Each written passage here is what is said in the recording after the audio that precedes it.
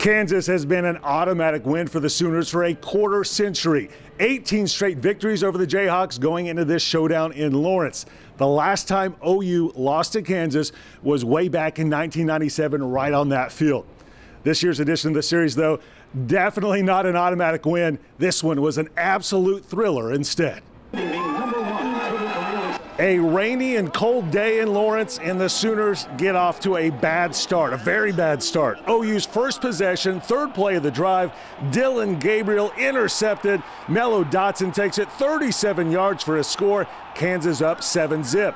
Oklahoma now down 14-0 in the second quarter. Gabriel running this time instead of throwing, 7-yard touchdown. OU down 14-7. Right after that, it's a weather delay because of lightning. The delay lasted about an hour. Didn't bother the Sooners. Tawee Walker with a 2-yard TD run to tie the score right after the delay. Then, after Kansas muffed the kickoff and OU recovered, Dillon Gabriel with another touchdown run. Sooners now on top 21-14. Third quarter, Oklahoma now down 26-21, but Gavin Sawchuk puts them right back on top. That was not a fumble. He crossed the goal line first. Oklahoma up 27-26. Fourth quarter, OU trailing again until Gabriel runs tough into the end zone. Oklahoma now on top 33-32.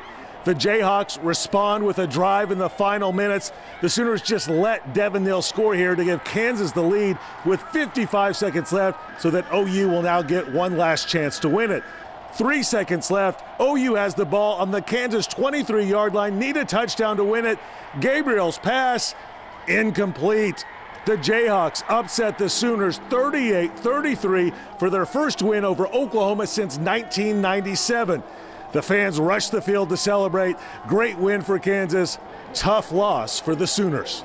We're not going to be defined by any one win or any loss. We got a lot still out in front of us. This one hurts, it stings. We got punished for, again, a lack of details and discipline and just me having our guys ready to play at a high level. Not a good feeling. We're not performing to the level that we need to be performing at. And, just stay together, keep our heads up, and, just keep pushing forward.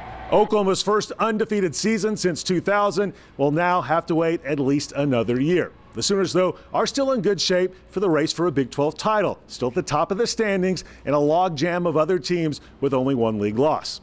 Now, OU has to immediately turn its attention to its next opponent, Oklahoma State, next weekend in Stillwater, the last Bedlam game for the foreseeable future. In Lawrence, covering news that matters, I'm Nathan Thompson, Fox 23 Sports.